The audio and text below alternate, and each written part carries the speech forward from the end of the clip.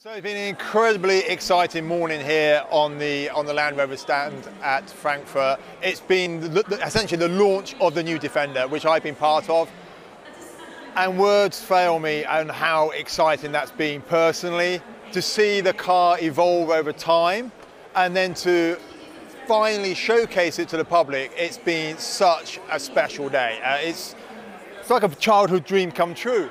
And of course, I've been super lucky in so much that I was involved with filming in Kazakhstan to put together the little teasers that we've had over the last few days that culminated with the unveil today. I'm so lucky in so much that I'm one of the few people that's really had the opportunity to drive the car in the manner it's built for. And to say it delivered is an understatement. Driving it at 60 miles an hour across some of those plains in Kazakhstan with the producer saying, no, you've got to go faster, you've got to go faster. To take it up the hill that you saw, I was looking at the hill going, you are kidding me. And Dougie, the technical guy with me, goes, no, just put your foot down and just change gear when I turn, and woof, this thing.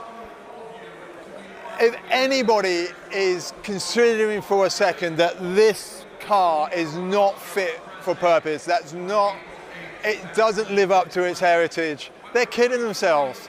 This thing's epic on every level.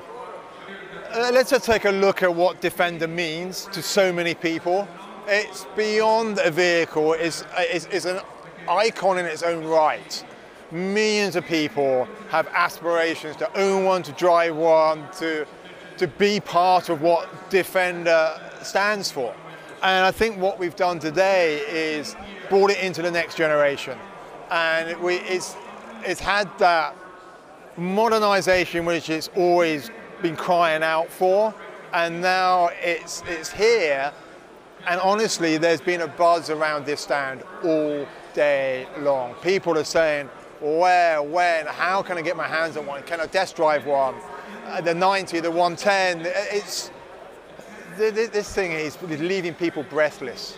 So in my career as a professional mountaineer, as a mountain guide, I'm taking not just myself, but often clients to far-flung places in the European Alps, up in Scotland, or further afield, in often very remote areas.